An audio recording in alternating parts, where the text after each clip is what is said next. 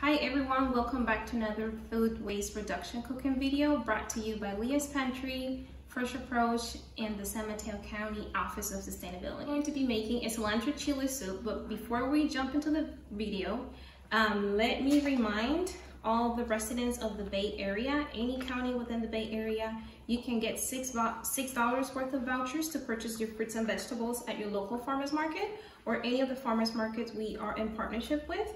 So to find out how you can get your $6, watch until the end of the video for further instructions. In previous videos, we have talked about different techniques to preserve our fruits and vegetables in the fridge. Today, we're going to talk about stretching your produce with the vegetables that you have laying around in your fridge that look a little tired or that's fresh as how you got them from the grocery store or your local farmers market. So for this soup, we're going to use some of the vegetables that you might have laying around in your fridge. In this case, I have half an onion that I have from a previous recipe. I have a half of a bell pepper that I'm going to use along with the end of my zucchini, as well as 2 stalks of celery to use for my chicken broth, which I'm going to make from boiling my chicken that I'm going to use for the soup. I have some cilantro I'm going to be chopping for toppings, and the other it's going to be for the chicken stock. I have about like a tablespoon of lime juice, 1 serrano chili. I have some corn, about a cup of corn, and about a tablespoon of olive oil. Okay, now that we have gathered all of our ingredients, we're gonna proceed to chop our onions, tomatoes, zucchini, and serrano chili pepper. So a good way of repurposing your scraps is to use them for your vegetable stock. In this case, we are making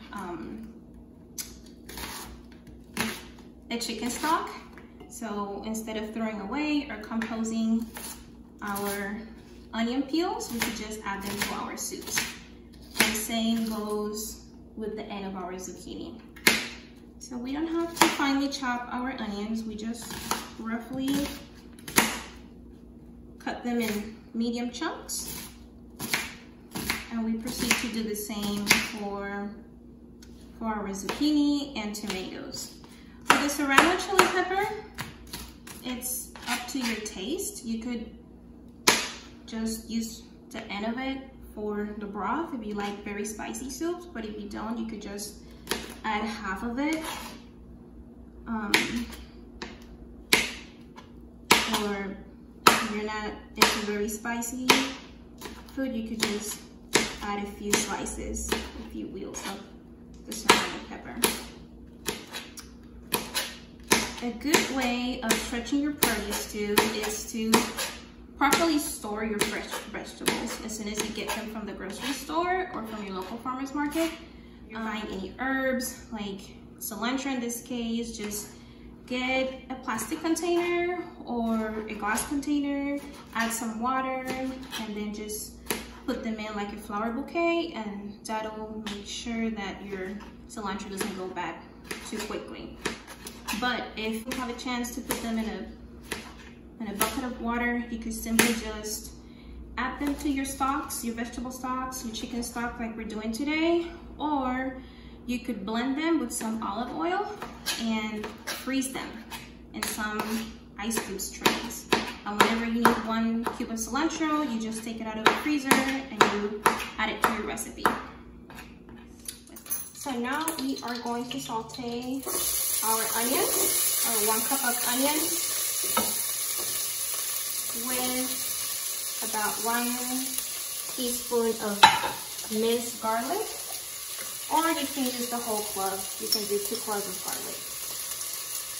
So we are going to saute for about 8 to 10 minutes. Now that we have sauteed our onions and garlic, we're going to proceed to add our zucchini, our half of the zucchini, our tomatoes,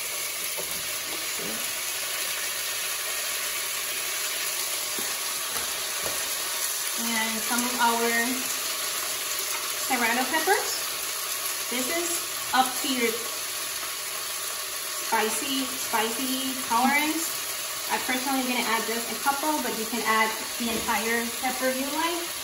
I'm also going to add half a cup of my sweet corn. Okay. On low medium heat, you want to stir everything pretty well, and then just let stir fry for another 5 minutes or until everything it's well incorporated and properly cooked. Okay, so now that we have sauteed all of our veggies for another 5 minutes, we're gonna proceed to add our chicken that we pulled apart from our chicken broth we made earlier with our veggies, scraps, leftover vegetables that are not looking so pretty anymore. So I just pulled the chicken apart. This is optional. You could just keep it all veggies, or you could just, do it as a chicken stew. So I just add the chicken in it, stir well, and we proceed to add our 6 cups of chicken broth or vegetable broth, along with some cilantro to add extra flavor, and we leave some to top it off when we serve. We stir well, and since this is the last step of our recipe, we are going to add salt to taste. It's always good to leave your salt for the end, because when you are boiling your vegetables, usually they add tons of flavors, and it keeps you from adding extra salt to your foods, which is not too good for our health. So you stir well again, we cover, and we let it boil for about 10 minutes. Okay, so this is what our final product looks like. I just top it off with some cilantro, finely chopped on top, with some of our leftover chiles and a leftover avocado I had in my fridge. And just to remind you that the very first 20 viewers to watch this video will be guaranteed to get this $6 worth of vouchers to get your fruits and vegetables at your local farmers market. All you have to do is, if you're watching from Instagram, click the link in our bio and complete our survey so we can send you your VeggieRx coupons. But if you're watching from our YouTube channel, go ahead and check the description box and fill out the survey, and you will get your $6 worth of vouchers along with the booklet guide that'll tell you which farmers markets we are in partnership with, where you can go ahead and redeem them. So thank you so much for watching today. Just leave us a comment down below letting us know what you would like to see next time, if you're willing to try out this recipe, if you will be using your leftover veggies from your fridge, and if there is anything else you'd like to learn for a next time video. Thank you.